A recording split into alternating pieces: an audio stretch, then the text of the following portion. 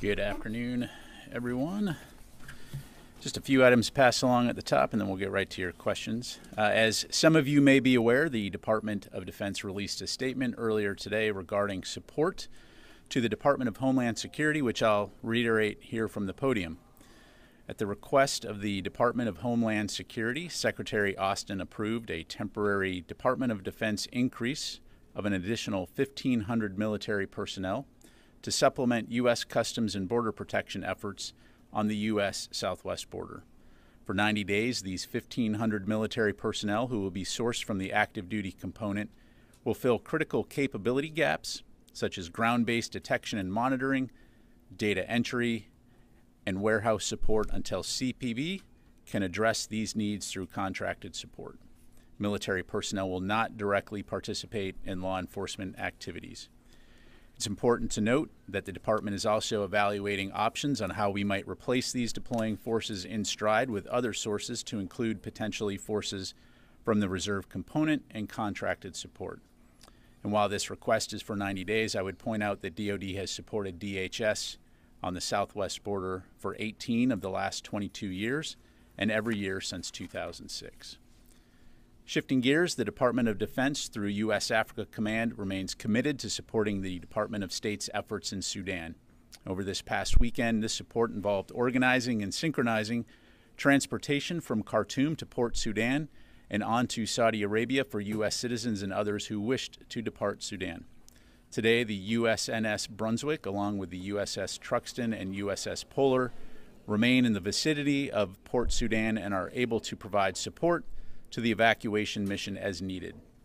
Additionally, ISR assets continue 24/7 overwatch over potential land evacuation routes. And AFRICOM's deconfliction cell continues to distribute relevant information to the Department of State, our allies and partners, and international NGOs to help enable informed decision-making. Looking ahead, Secretary Austin looks very forward to welcoming Philippines President Marcos to the Pentagon tomorrow. It's important to point out that we're standing at a transformational moment in the U.S.-Philippines alliance. We've made great strides recently in advancing our bilateral defense relationship, from announcing 4 new enhanced defense cooperation agreement sites to successfully completing the largest ever iteration of our annual bilateral exercise, Balikatan. Secretary Austin and President Marcos will discuss a wide range of security topics, including support for the Philippines' defense modernization efforts and expanding operational cooperation in the South China Sea. Separately, the Department of Defense is joining with the U.S. Small Business Administration and our interagency partners in celebrating National Small Business Week, April 30th through May 6th. As many of you know, small businesses play an absolutely vital role in securing our nation. In fact, more than 70% of the U.S. defense industrial base is made up of manufacturing companies with 20 or fewer employees. The department released a new small business strategy in February of this year and has a range of programs to both assist and encourage small companies to do business with the DoD. More information on DoD's small business initiatives can be found on the DoD website. Finally, the Department of Defense Outreach Office is proud to announce the premiere of Chopped Military Salute on the Food Network, hosted by Tim Allen. The 5-part tournament features 16 active duty chefs from the U.S. Navy, U.S. Air Force, U.S. Marine Corps, and U.S. Army competing with their service for a slot in the final joint service competition. Chopped Military Salute premiered Tuesday, April 25, and we would encourage everyone to tune in every Tuesday from now until May 23rd to see these talented service members in action. And with that, we'll get to your questions. We'll go to AP Lita Baldor. Thanks, Pat. Can you say when you expect these troops to arrive at the border, even in a range of days in the coming week, or presumably by May 11th? Would that be accurate? Do you expect these will be active duty troops, or are you going to have to pull some from the Guard? And third, in the past, DoD requested that DHS provide quarterly reports updating as to when and how DHS was going to be able to take over these jobs on the border. Is DoD getting these quarterly updates, and is the department confident or concerned that DHS will or won't be able to meet this requirement by the end of the fiscal year? Yeah, thanks, Lita.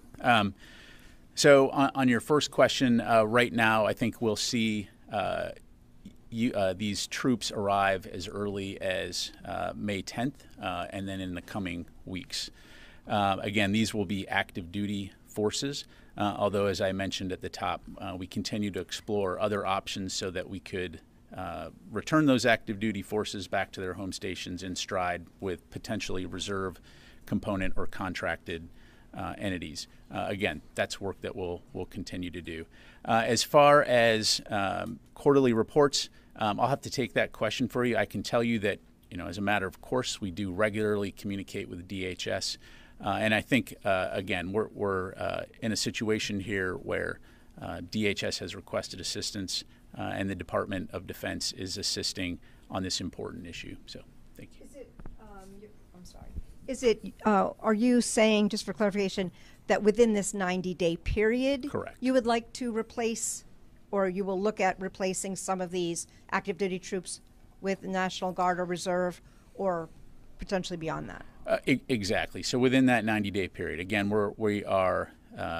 Secretary Austin has approved the deployment of 1,500 active duty troops, but again, we are looking and evaluating options should we be able to replace those in stride. Okay, Jen, and then we'll go to Will. Thank you, General Ryder. So just which units will these troops be coming from, and will they be helping with drug enforcement? Because that's what the original executive order from the president said. Yeah, so in terms of the types of work that they'll be doing, as I highlighted at the top, these will be very much focused on support tasks to CBP. So and I'll just leave it at that. I mean what I said. In terms of the specific units, these forces will come from the Army and the U.S. Marine Corps, but I'd refer you to the services to talk about specific units that will be tasked. And in 2018, just before the midterm elections, President Trump ordered 5,200 U.S. troops to fortify the border. At the time, Democrats and former military officials and officers came out against that, saying they were being used for political reasons. How is this different? Yeah, so, really my focus here is on talking about what we've been asked to do and what we're doing. Clearly, DHS felt that there was a need for the Department of Defense to assist so that they can continue to do their important work. Secretary Austin approved that request, and so that's what we're focused on. Thanks. Thank you. Yes, Will. Thank you. Two questions on the border. What is the current troops who were there prior to the 1,500 being deployed, and what necessitated this additional deployment now? Was it the changes on May 11th that are coming up, or is there any other reason regarding it? Yeah, that's correct. So, in light of the changes on May 11th and the anticipated surge, DHS did reach out and request this support. In terms of the number of U.S. military that are there now, there are approximately 2,500 U.S. military who are National Guard forces. They are focused, again, on supporting CBP with detection and monitoring and aviation support. Tony? I have a couple non-border questions. Ukraine, are there any PDAs or Ukraine Security Assistance Initiative contracts in the works that may be released in the next couple weeks to help the potential spring invasion, spring offensive? So first of all, I don't have anything to announce today in regards to any upcoming security assistance packages, although broadly speaking, we will continue to support Ukraine with security assistance going forward, and as we have been doing. I'm not going to get into the specifics on timing in terms of any potential counteroffensive, other than to say from the very beginning we've been working closely with Ukrainian leaders, with our allies and partners, to assess what Ukraine needs to defend their sovereignty and to take back their sovereign territory. A different part of the world, South Korea. Last week, the White House announced a nuclear-powered submarine would visit. Just to clarify that, roughly when might that happen? And will this be an Ohio class that carries nuclear missiles, or it will be one of those SSGNs that just carries Tomahawks? Yeah, so in terms of the timing, Tony, I'm not going to get ahead of or announce any timing of a deployment. It will be an Ohio class SSBN model, but that's about as specific as I can get. But it'll carry nuclear weapons, though. I'm not going to get into the specific payloads other than the type of submarine will be an SSBN. Okay, thanks. Thank you. Okay. Yes, sir. Thank you very much, General. A question from Syria. The killing of the Daesh leader on Saturday in an operation by the Turkish intelligence, this was announced by the Turkish president. Does the United States have any comment on that, confirmation, comment, or what do you know about this? Certainly. At this time, we can't corroborate those reports. Certainly, that would be welcome news if true. Broadly speaking, we do appreciate what Turkey has done to counter ISIS, but that's about as much as I have. Just a quick follow-up on that. Mm-hmm. We had times when the United States said that the Turkish military presence in the region has been hampering the fight against Daesh. So, looking at the overall, how would you assess your NATO allies' efforts against Daesh or tackling Daesh terrorism? Yeah, well, certainly, as you know, in the border regions there in northern Syria, Turkish forces have engaged with ISIS in the past, and again, I think anything that the international community can do to help with the enduring defeat of ISIS is very helpful. Thank you very much. Go back to Fadi, and then we'll come to Qasim.